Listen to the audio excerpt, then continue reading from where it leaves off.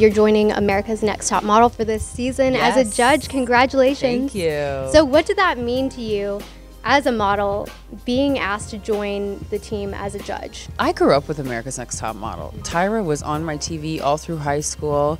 Everybody at school was like, do you know what smizing is? And I would go home and I would watch Tyra be like, yeah, I think I know what smizing is. And when Tyra called me and asked me to be a part of it, I was, yes, Tyra, I'm down. Yes, girl.